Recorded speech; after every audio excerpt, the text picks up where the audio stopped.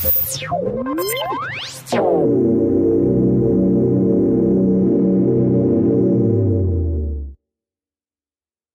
one-to-one remoting is good for doing something on a single remote machine, but what you're really going to love is the ability to push a command out to multiple remote computers, have them execute the command on their copy of PowerShell, and bring the results back to you. It's all done with the invoke command commandlet.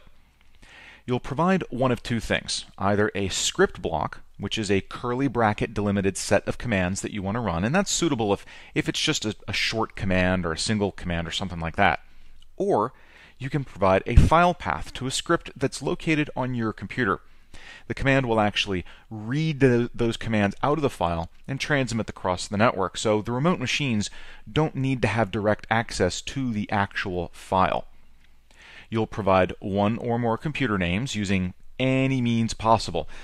You could use parentheses to read in a list of computer names from a file, or to read computer names from Active Directory. Those are the basics, and for a simple command, that's all you need to do. If you've modified the ports that WinRM is listening to, you can specify an alternate port. And by default, WinRM will only talk to 32 machines simultaneously. Now keep in mind that that does involve spinning up additional PowerShell processes on your machine, as well as a PowerShell process on each of the remote machines.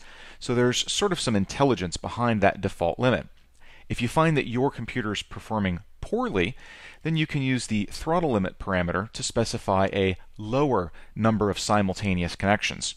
You can still specify as many computers as you want. It's just it will only talk to this many simultaneously. The rest of them will just wait in line. If you want to have this use HTTPS for its communications, specify the use SSL parameter, keeping in mind that the enable PS remoting commandlet does not automatically enable a firewall exception for SSL traffic, so you'll have to do that on your own. All of those same parameters are supported on both of these different parameter sets. So let's just take a look at a quick example. Invoke command. I'm already onto the command. Script block, get service from the computers. Let's see, I'm going to use server-R2, which is on my network, as well as localhost. And we'll give that just a moment to run, and there it goes.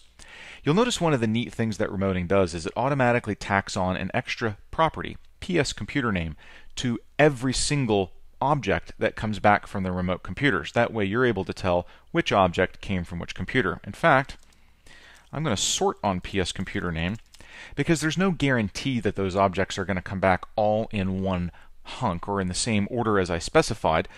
So by sorting them, I'll make sure that all my output gets in the right order.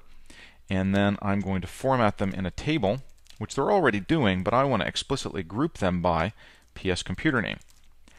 Now, the sort part of this is probably not a great idea if you're bringing back hundreds of thousands of objects, because sort has to keep all of them in memory until it gets all of the output, and then it can sort them all.